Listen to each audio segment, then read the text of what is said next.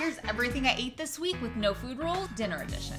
Sunday was pizza soup, which I made for the first time and was delicious. Monday, we had what I call warm salad kit, and I made it with textured vegetable protein. It is literally just that. Warm up the veggies with some oil in a pan, use the toppings, add some rice and a protein, you're good to go. Tuesday was what I call fancy spaghetti. Take ground meat, add some mushroom sauce, and then a couple scoops of cottage cheese. It gets super creamy and delicious. You add your pasta. I also served it with spaghetti squash on the side. MVPs of Wednesday are soyaki sauce and these pre-cooked noodles. Just add a stir-fry frozen veggie, saute up some chicken with some oil, add that stuff in there, literally just mix it all together. Thursday we had warm salad kit again, but a different flavor, and I used turkey. Guys, this is a go-to in my house. It's easy and delicious. By Friday I'm burnt out, so frozen salmon burgers it is, topped with lemon dill mayo, tomato, and I just served it again with a side salad. My husband's obsessed with this one. Saturday was date night, so we started with some kind of sweet potato appetizer, and then I had a very delicious buckwheat chicken, creamy rosemary, I don't know, pasta. I had a happy tummy, and that's a full week with no food rules.